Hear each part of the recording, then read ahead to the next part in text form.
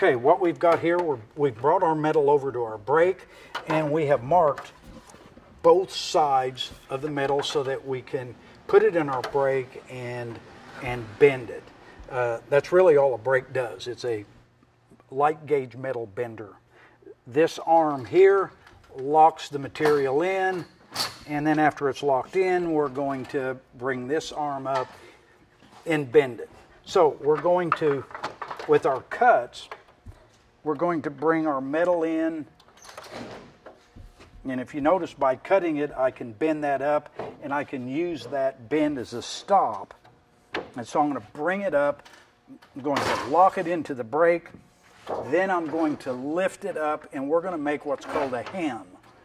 So we're going to bring it up, we're going to set it back in, and we're going to smash that hem down like that, so that now we have a nice straight edge with no protrusion sticking out, so no one gets hurt on it. The next thing we're going to do, we're going to come to our next notch, and here we're going to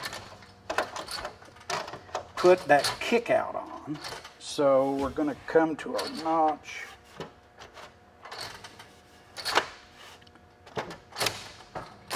lock it in, and we're going to bend it just a little bit. If I can unlock it. There's my kick out. So this fold, my next fold is going to have to fold, and I'm going to have to flip this over this way so I can get that bend to go in the right direction. I'm going to lock it in. I'm going to bring it up where this arm here is at 90 degrees or parallel to the floor so that I get a 90-degree bend, so that it's going to set like this. And then my last bend is going to put that final flange on it, get it lined up, lock it into position, and bring a 90-degree bend.